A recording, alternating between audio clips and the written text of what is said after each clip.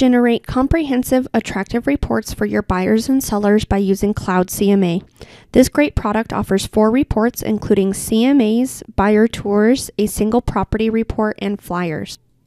In this brief video, Part 1 will cover how to generate a comparative market analysis report, also known as a CMA. We will also cover the various settings available through CloudCMA. To get started with your free CloudCMA account, take a few seconds to complete the contact information form and agree to their terms of service. Let's take a quick look at the settings in CloudCMA. Iris has already done the work of creating your account and managing your MLS, so the MLS and account tabs are already predefined and not something you will want to edit. The User tab allows the agent to upload their picture, their logo, and update any contact information. The Contact tab allows the agent to update their contact information. Just select the drop-down menu to select the type of contact info you would like to add. The Page Contents tab allows the agent the opportunity to customize some of the predefined pages, such as an agent resume and a marketing action plan, or create some of your own pages. You can even upload photos. Just be sure to select the Save button for these pages to become available in your report customization.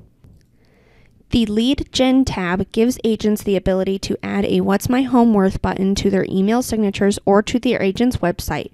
For more information, please see the video tutorials. The most accurate way to generate comparables for your report is utilizing the tools available through Iris. Define your search criteria by building the parameters around your subject property, such as property type, status, beds, baths, and more. Once your comparables display in the report window, click the CloudCMA button and select Create CMA Report. The MLS listing numbers will automatically populate from Iris into CloudCMA. Just name the report, enter your subject property address, upload a photo if desired, and enter basic listing information such as property type, square foot, beds, and baths. Then select Fetch Listings. The Listings page will allow you to determine a suggested list price, which may be based off the options provided. Just be sure to select the Update button in order for this page to become available in the report. It also gives you the ability to arrange the listings, view details about the property, and make adjustments as needed.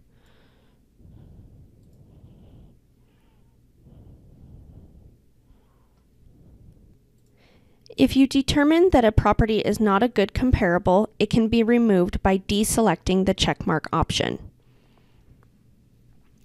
When you're ready, select the Customize Report button, where you can choose to include or exclude specific pages from your report.